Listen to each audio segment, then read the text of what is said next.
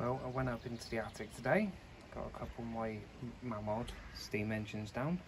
Been up in the attic for a while and moved house. They got put up there for storage.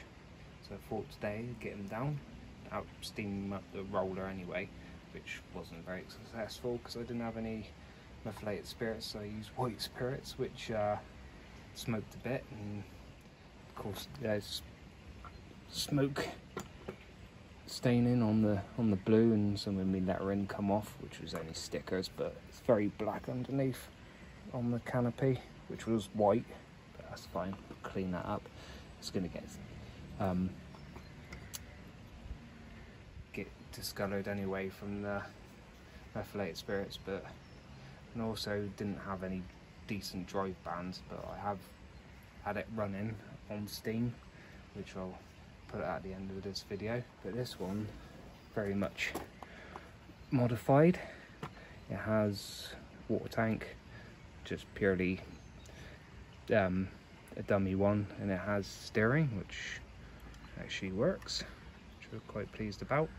It's got lamps and scrapers, and made a little dummy scarifier on the side. I've done lots of stuff to this. It's 1970s steamroller, but yeah, that was my first foray into miniature steam. It actually looks alright. Still looks alright. It's had a few steams and it's been up in the attic for a good long while, but yeah, it worked well.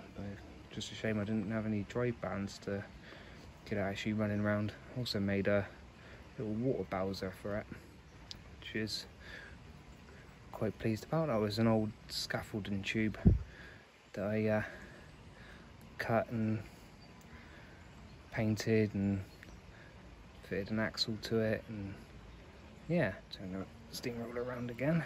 Got the hitch for it on the back. These. So that was my first one that I did. I've got a couple more up in the attic.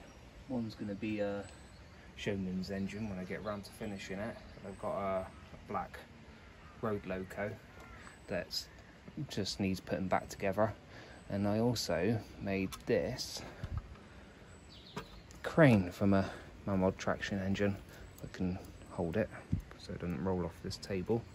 But yeah, I haven't steamed this one yet, but because I need to get some new O-rings for the safety valve and whistle and water filler plug, so I haven't had it in steam yet, but hopefully soon I will. But yeah, I made the jib, pulleys.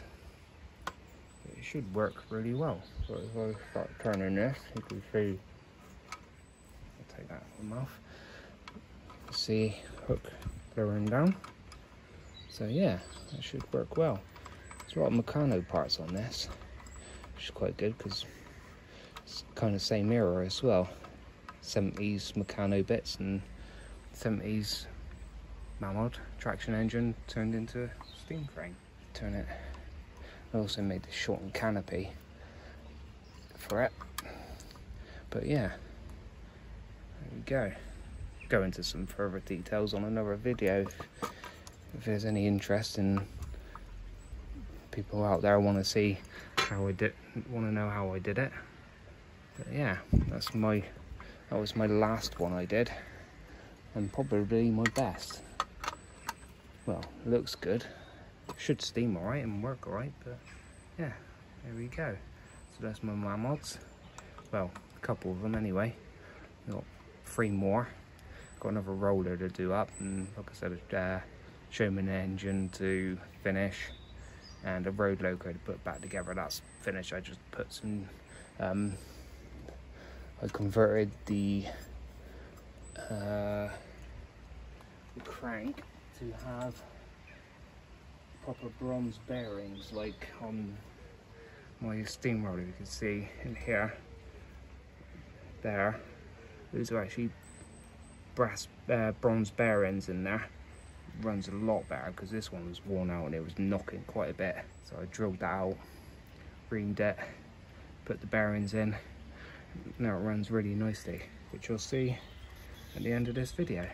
So stay tuned for more Mamod stuff. I know I've done a lot of, well, pretty much all of the videos I've got at the moment are my Roundhouse Katie, but hopefully get some of these videos done about Mamods. So thanks for watching. See you again.